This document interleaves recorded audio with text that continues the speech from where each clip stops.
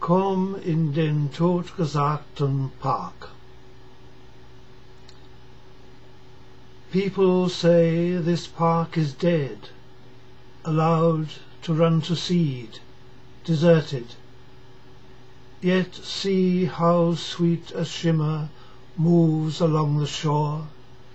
The peaceful blue and white, expansive sky shines on pathways, silvers the still surface of the pond, a vacant eye. Grey and black the birch, the box a burning yellow, unflickering flame. The breeze as mellow as an aging thought. Late roses linger, brush them with your lips and sense their softness. The purple intertwining wilding vine, asters recalling forgotten memories. The lasting green of the lawns outlives summer's burning, browning at the edges into autumn.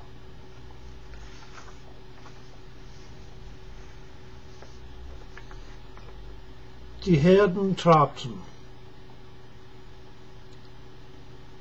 Herds came wandering from their winter holts, the worst of the weather over. The wakeful herdsman shook himself and rose, stretched his limbs, shivered with delight, feeling the sap surge through muscle and bone. He made his way through greening water meadows, as light flooded the fields and ran and flashed up mountain flanks upon the far horizon, and lit the sparkling peaks with morning fire.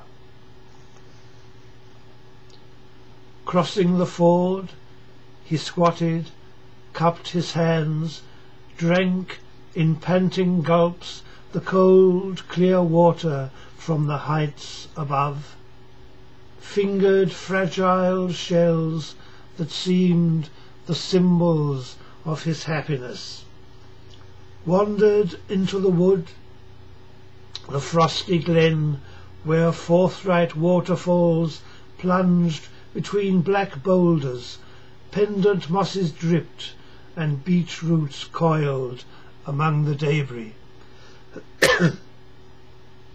Speaking silence whispered through the canopy above him.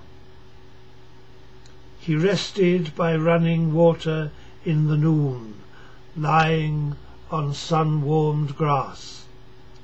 Silver scales of leaping fishes flashed the swollen streamlet. In the afternoon he climbed the peak, prayed and crowned himself with holy leaves.